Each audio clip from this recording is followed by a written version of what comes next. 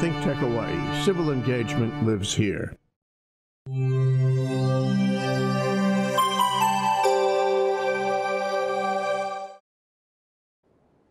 Hey, aloha, and welcome to Stan the Energy Man here on ThinkTech Hawaii, where civil engagement does matter. In fact, what I'm trying to do with this program is just put ideas out there that I think will help Hawaii, or at least try and gather ideas from really smart people that I think will help Hawaii move forward in clean energy and clean transportation, because I think that's the right thing to do. So anyway, I'm going to start off by talking a little bit about my checkered past in a previous life when I was in uniform, and an experience I had at U.S. Pacific Command. It just so happened that I was around during the time that Japan experienced their earthquake and tsunami. I believe it was 2011, March, about this time. In fact, I remember it was on my birthday. And that tsunami caused damage, and the earthquake caused damage to a major nuclear power plant over there, Daiichi Fukushima. And my job at PACOM at the time was to work with the J3 and the nuclear engineers to figure out when we would evacuate American citizens from Japan based on a degradation of that power plant. So I learned a lot more about nuclear power plants than I ever wanted to or ever intended to, but it stuck with me, and it obviously made an impact on a lot of people's opinions of nuclear power, especially the folks in Japan, because now they're looking at shutting down all their nuclear power plants and going with more renewable and clean energy. They're not quite there yet, but they're getting there. And that's what we'd like to start off our talk with today. This is the third Friday of the month, so I've got my favorite guest here, my favorite electrical engineer, Ryan Wubbens. Hey, Sam. Ryan, thanks for being here. Yeah. And we're gonna kick off by talking a little bit about, what Japan's doing to improve their clean power and get away from the nuclear power plants. So from your experience and your reading, how are they doing? Where are they headed? Sure. So a lot of different news has actually come up recently on this same topic, because we just got past the Olympics, and Japan is due up on the Olympics now in 2020. And so they kind of have their initiatives where we saw some of the robotic initiatives coming from Pyeongchang. Mm-hmm. Japan's starting to say, hey, we're kind of the hydrogen guys. We've got this new initiative. So one of the things Japan's come out to say, along with their great car manufacturing that goes on there, was we're going to switch from petrol-fueled cars, and we're going to make a big fuel cell push and go hydrogen. When they made that decision, that's going to cut down on one of their largest emitters on island. So they make that decision, it just completely shifts the whole market for fuel cell cars, especially for Japan. They have to come up with that hydrogen somehow. They're likely using reformation and LNG to make it, which still produces carbon from that standpoint. But from their standpoint, it's a lot less. Like it's cutting it. I don't know the exact figure, but let's say it's half. They're saying, hey, if we take this and just switch to hydrogen made this way, boom, we just took out a huge chunk of our emissions. Mm-hmm. Now that's on the energy side for transportation, but it's a great step, and it allows them to go on other steps because they have hydrogen, as we've talked about a lot of times, and the different ways to make it, and it can be a completely renewable resource. So they have done that on the transportation side. They still are a large importer of energy, just like Hawaii is today. With where they're geographically located, they're less sun than we're getting here. Makes it tough for them. Nuclear was something like 30% of their generation. Yeah. When they come out and say, yeah, we need to change this, change a third, that's a huge number to just come out and say, we're going to change. And then right behind that, say they're going to change the fuel source of the vehicles. I mean, massive changes being made, what I would say very quickly and efficiently at the same time. Are pretty big. So they're going to be more of like an LNG hub of the Pacific. They can pull that off very well, being where they're located, and that's where I think they're headed with it. But there's plenty of smart people over there running that. Do you think they have enough geothermal there to possibly use geothermal for their initial generation to make the hydrogen with electrolysis rather than steam reforming? Yeah, there are a lot of investigations to where they can use geothermal right now. I was just reading this week about how many sites there were. I want to say it was in the dozens, like not quite 100, or maybe it was a couple hundred, but it was a lot of sites that they're investigating for that. I'm not sure where they're at with pulling it, but if you have that many that you're interested in, yeah, I think there's a great potential for them to pull on that. Okay. And just like Japan, and I mentioned the Daiichi Fukushima and that earthquake and tsunami, we've had some other recent disasters in the Atlantic side in Puerto Rico, Virgin Islands, that have kind of laid out some opportunities as well. So what's your impression of the situation after two major hurricanes hit that region, the survivability and the recovery? Just your general impressions on how we can improve upon that, or maybe how we should be looking at different systems to make that a stronger technical recovery on the electric grid side. Sure. So the Gulf Coast and Puerto Rico are also great examples of where we sit with our energy resources, and then how they react to natural disasters, right? Just like what happened in Japan, just in a different mindset. So when we look at a place like Puerto Rico, unfortunately, there are things we could have looked at it a couple years ago and said, yeah, that could happen, absolutely. And we're in that spot today in Hawaii. We can say some of these, what would sound like lofty, doesn't make sense claims, but we could have done this with Puerto Rico and say, yeah, a hurricane could wipe you guys out for a long time. I think Puerto Rico today is at 85% back online. Right. They're hoping to get back online 100% by May, which is a really long time to be without power. It's been months and months. Crazy long time. So what we learned from them, they're not a renewable grid before this happened, and there's a lot of push to try and redesign that and be resilient tomorrow as it's being rebuilt. Now there's a thing with being speedy with getting back up. That's the cause of going not 100% renewable in the next thing. But what we learned from Puerto Rico is where they got their power in the time that they needed it was immediately solar, because they couldn't bring the ships in to bring the diesel and to bring up the instant generation.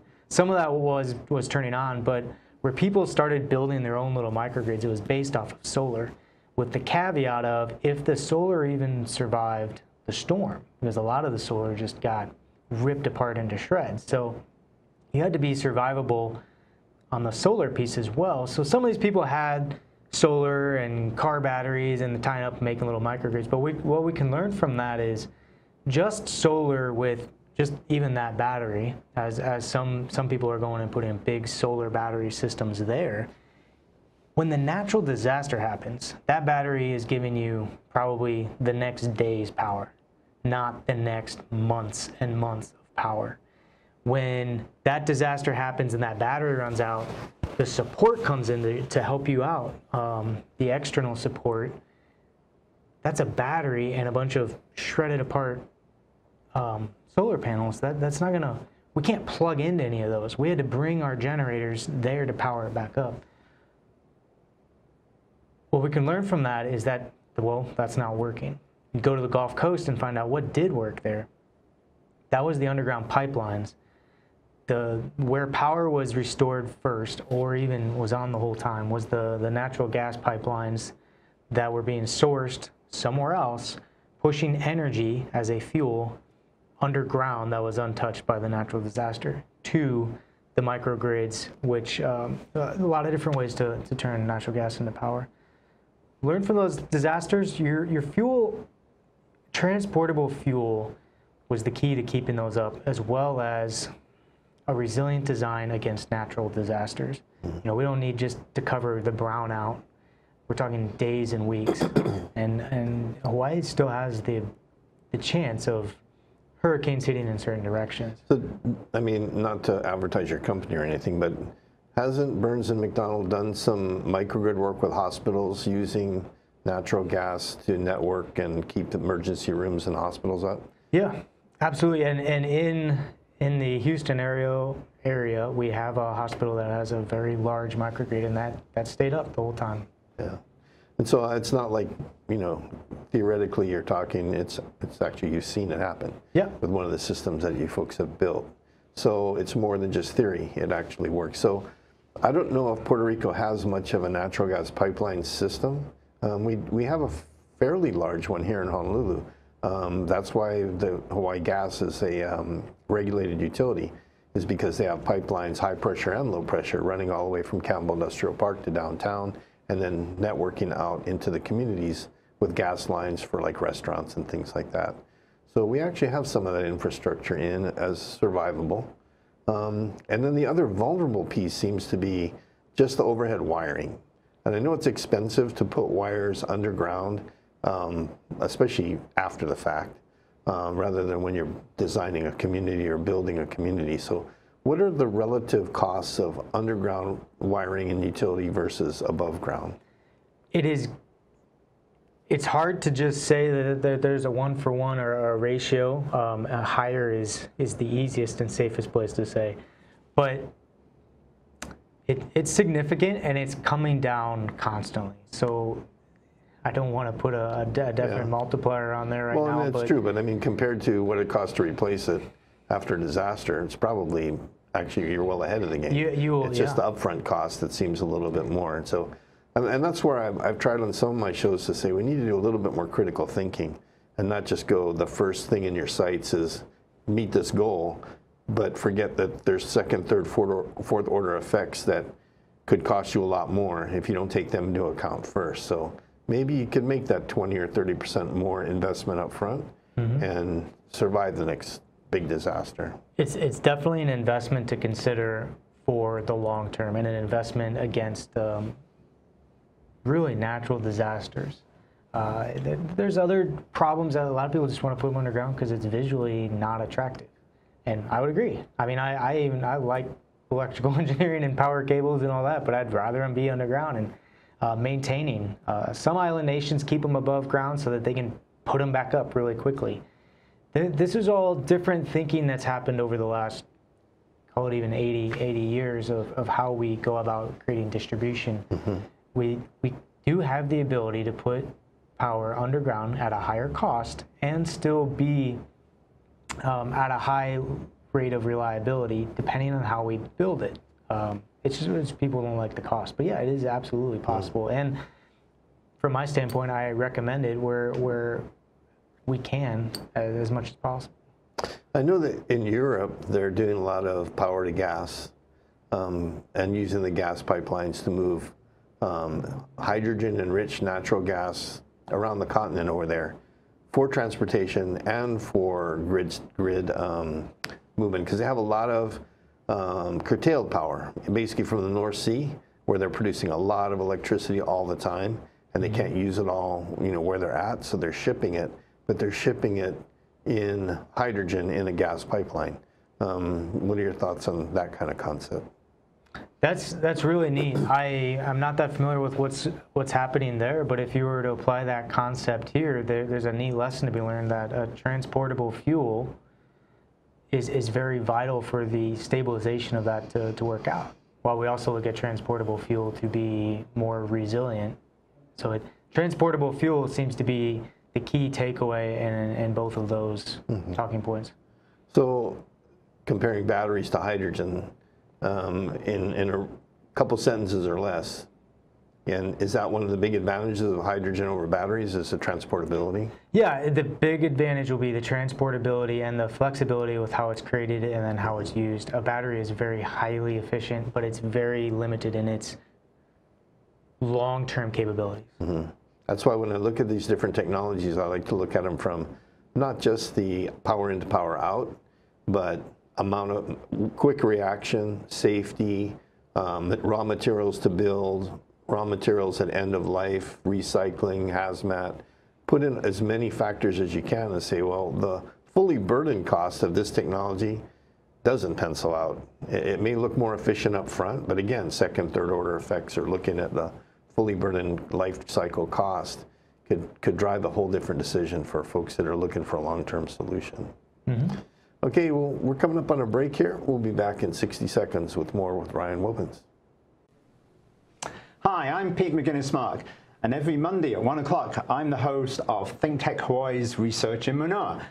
And at that program, we bring to you a whole range of new scientific results from the university, ranging from everything from exploring the solar system to looking at the Earth from space, going underwater, talking about earthquakes and volcanoes, and other things which have a direct relevance not only to Hawaii, but also to our economy. So please try and join me 1 o'clock on a Monday afternoon for ThinkTech Hawaii's Research in Manoa, and see you then. Aloha, my name is Mark Shklav. I am the host of ThinkTech Hawaii's Law Across the Sea. Law Across the Sea comes on every other Monday at 11 a.m. Please join us. I like to bring in guests that talk about all types of things that come across the sea to Hawaii. Not just law, love, people, ideas, history. Please join us for Law Across the Sea. Aloha. Hey, I'm all about law across the sea. I'm about law, period. Thanks. Coming back to my lunch hour, Stan Energy Man here with Ryan Wubbens from Burns & McDonnell, talking about the international aspects of energy and what different places are doing to use my favorite source, hydrogen, to maybe meet some of their challenges. So we've talked about Japan steam reforming and doing a lot of hydrogen in their transportation. We've talked about Europe using curtailed power to make hydrogen to push it through their gas pipelines. We've talked about the survivability of underground utilities, including gas utilities, being superior when it comes to resiliency and recovering after disaster. So we're going to try and pull that all together and maybe explore what Hawaii has and how we can capitalize off of those pluses and see if we can make some of that happen here. So, you know, Ryan, we're talking about all these concepts and we're talking about the full life cycle costs of things. What are some of the things Hawaii needs to look at when we start to decide what we're going to do to make our grid really clean by 2045? And can we possibly put enough renewables here on Oahu, solar and wind, without paving over everything or putting windmills on everything, to really generate the kind of baseload power that HECO needs to generate clean power for everybody? Sure. We can walk through this kind of step by step. Let's focus on Oahu as being a major consumer for the islands with a relatively small amount of land available, which would be required for both land-based solar and land-based wind, which we can talk about water-based another time. There's not enough land here to just start throwing up a bunch of wind turbines and a bunch of solar on every square inch. Now, it's still going to help, and it'd be great if we could pull that off to the maximum extent possible. But let's keep in mind that that's not our only goal, is to just be 100% renewable, because we can look at what happened in Puerto Rico and the Gulf Coast and say, well, what happens if we just get whacked with this giant storm?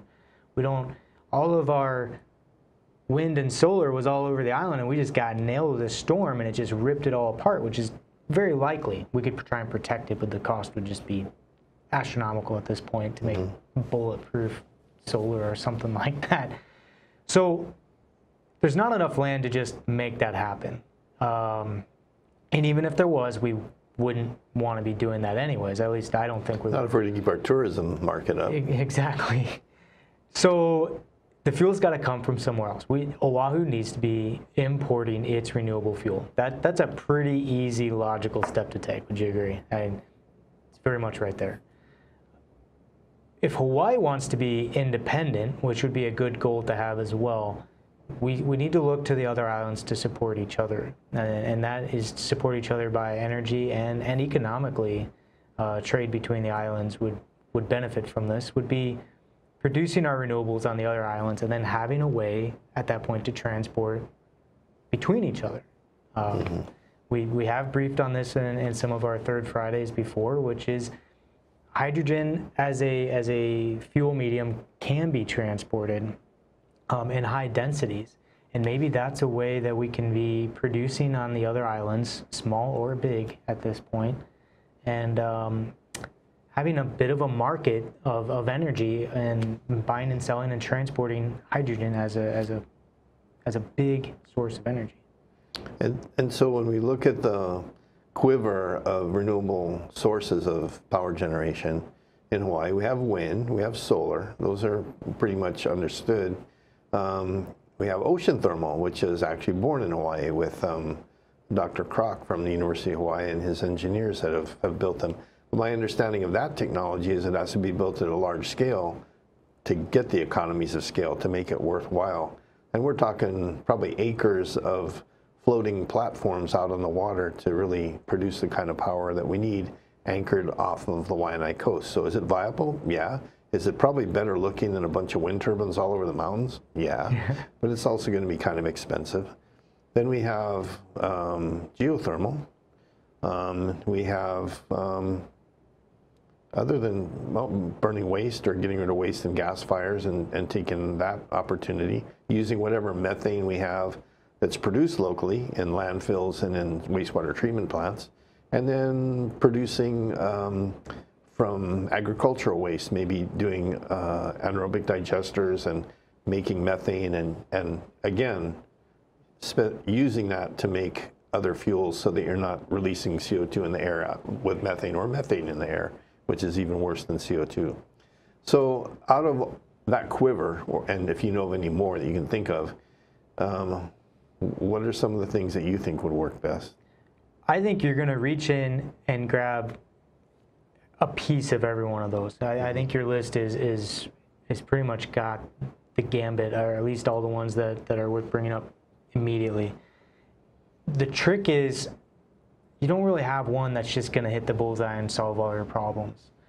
Solar does a lot of that for the reason that the energy is coming external of the earth, right? We are harnessing this energy from somewhere else, and we're really only taking that energy from right below it. That energy was going before to the grass that was sitting underneath of it, and now it's going into our panel. So we are taking it a little bit from somewhere else, but generally that energy is coming external. When we reach into every other one of those pieces, whether it be geothermal, ocean thermal, even wind, we are taking energy from another system and making it our own. We've already started to experience, when we talk about the changing the environment, of what happens when we start taking large amounts of energy from one and then converting it into our own use. That's somewhat it's getting us with to the fossil fuels and okay. Absolutely. What we can be really good at, though, is taking out a little bit of everything and still keeping everything within its stable environment. At least that's what I think. I don't have much of a proof of that other than Third Fridays on our show. So pulling out a little bit of everywhere would seem reasonable, or at least a lot more reasonable than just taking as much as we can out of one piece and then hoping that we didn't mess up a system that's far too complex for us to understand immediately. So I would say you go after every bit of renewable that you can to try and have a minimal impact on the overall system. That's not the cheapest solution. It's definitely not the cheapest. It's more resilient in the sense that our resources are not tied to each other. But how does that dovetail into the survivability mode of getting through a natural disaster?